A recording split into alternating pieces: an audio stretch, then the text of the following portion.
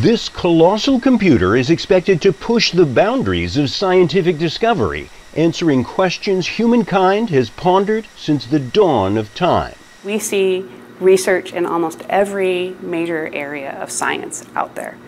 So we are doing research that's looking at the fundamental structure of an atom and those fundamental forces, all the way up to looking at the structure of the universe. Aurora, a supercomputer at Argonne National Laboratories in Illinois, could soon become the world's most powerful computer once it's fully operational. That's expected to happen later this year.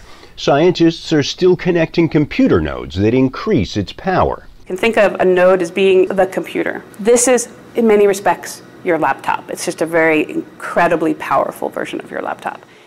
Even at less than full power, the $500 million water-cooled machine, taking up the space of 4 tennis courts, is incomprehensibly fast, processing massive amounts of data at exaflop speed. That's a quintillion, 10 with 18 zeros after it, tasks per second.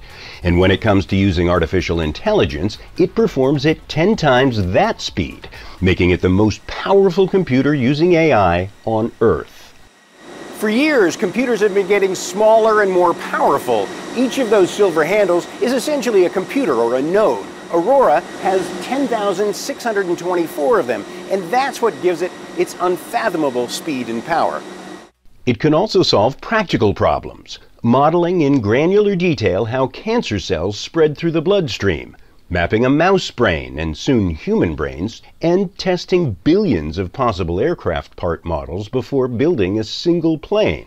I can say which part of Puerto Rico you should be worried about. Rao Kodamarthi is using Aurora to develop long-term climate models that range from a single building to the entire globe. If I can project what could be a risk for a coastal area, for heat waves, for wildfires, it will help communities, companies to adapt to this change.